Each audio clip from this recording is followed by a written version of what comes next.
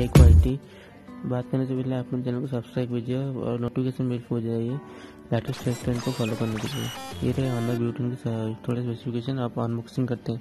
Unboxing करने से पहले हमको मोबाइल मिलता है जो कि इस तरह का डिज़ाइन का मिलता है। थोड़ा स्टिकर हटाने के बाद ये डिज़ाइन है। ये ऑनर ब्यूटी ने तो स्लिप भी इस तरह का डिज़ाइन दिखता है। बैक पैनल में ट्रिपल रियर कैमरा का फिंगरप्रिंट सेंसर है और सामने में पंच होल डिस्प्ले है जो इसकी मेन हाईलाइट है। उसके बाद हम लोग को थोड़ा बेसिक पेपर वर्क और सिमेट्री टूल मिलता है।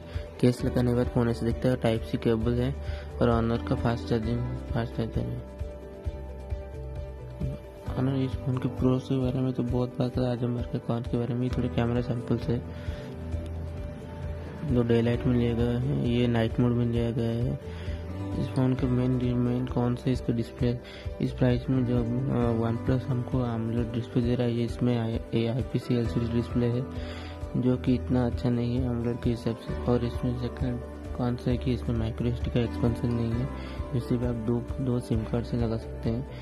और थर्ड कौन सा है, इसमें इसका ब्लैक थोड़ा स्लिपरी है जो आपको हाथ से गिरने का चांसेस बढ़ सकते हैं। ग्लास के बैक होने से थोड़ा स्लिपरी है। और इसमें ऑनर का जो मैजिक UI है ना, इसमें बहुत सारे ब्लोटवेयर भी आते हैं तो आपको पसंद नहीं आएंगे।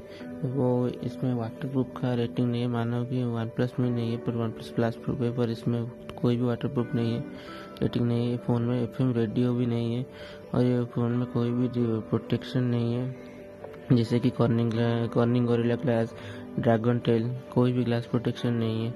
इस फ़ोन में अगर गिर जाए तो ग्लास टूटने के बहुत सारे चांसेस है।